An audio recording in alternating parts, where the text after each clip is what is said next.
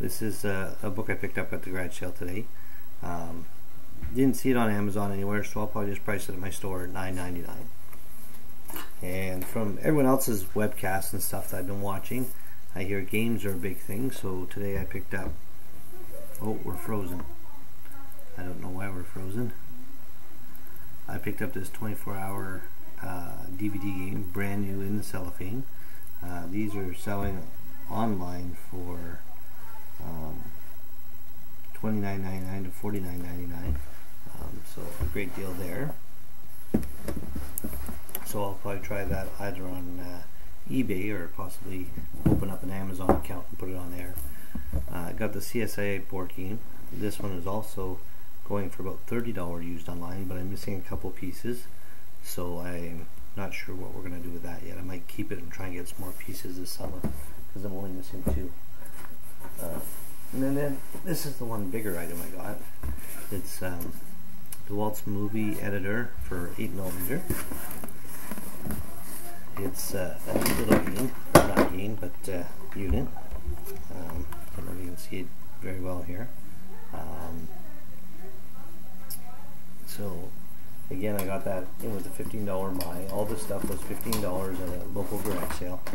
The camera, I see them online for about 20 bucks. They've sold from anywhere from 8 to 15.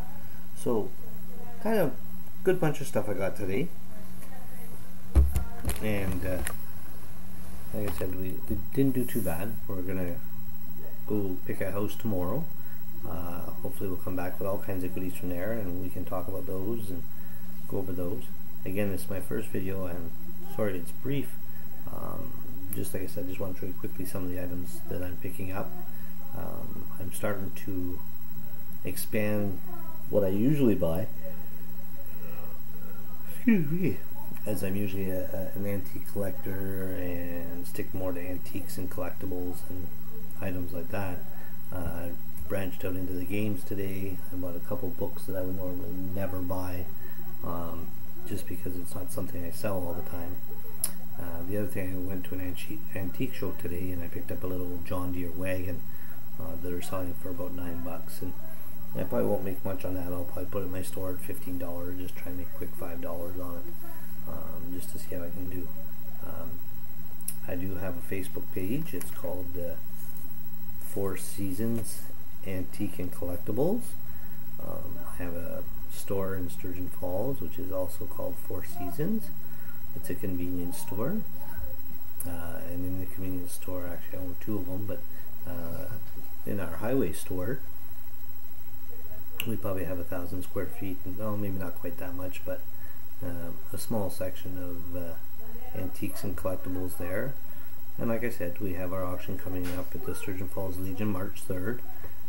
Please come and check it out. We're looking to have probably somewhere in the neighborhood of 200, 250 items there. Everything from vintage coins to tools to some china, a little bit of everything. So again, please check out my Facebook page. That'd be great. If you want to see what kind of items we have coming up.